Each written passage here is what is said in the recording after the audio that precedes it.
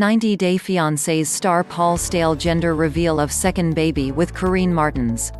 Paul Staehle and Karine Martins have gone through different ups and downs this season.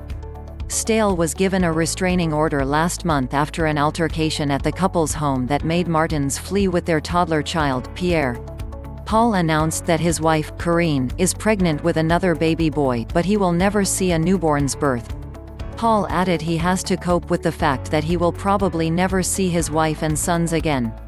In a judge order made in August, it has told Martins not to communicate or come within 500 feet of Staehle after he claimed that she assaulted him and endangered their toddler. A bittersweet announcement by Paul. Yes, he must be having hard times, but is there any way that he could see his newborn baby and wife? Will things work out between the couple? We shall find it later. What do you guys think about this? Please comment below in the comment section. Thank you for joining us. Please hit the like button and subscribe to our channel for more news and updates.